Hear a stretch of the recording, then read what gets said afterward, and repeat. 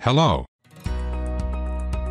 Welcome to the Sage 50 Cloud Pastel How-To video.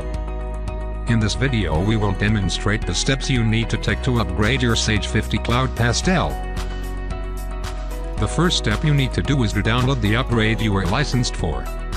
This can be downloaded from the pastelupdate.sagesouthafrica.co.za.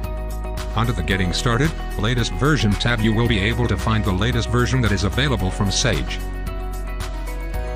In the case you're not sure which version of Sage you licensed for, please check your Sage invoice. It will display either Partner or Express.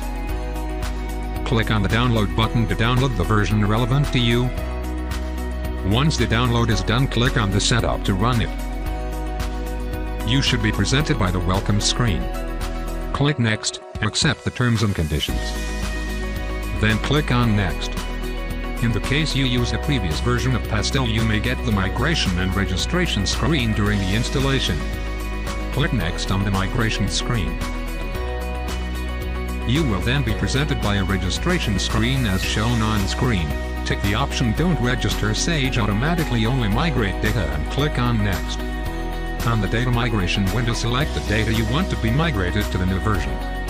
This means the companies selected will be automatically copied to your Pastel 19 folder. You can also deselect all and continue with the installation, then the data migration will be done at a later stage manually. On this screen, click on Install to begin the Pastel installation. Allow the installation to run, and when it's done, click on the Finish button. You should be able to find the newly installed version's shortcut on the desktop.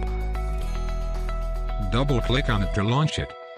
And when it opens, you will be presented by a registration assistance screen. For more information on registering Pastel, please visit the Sage KV. Thank you for watching.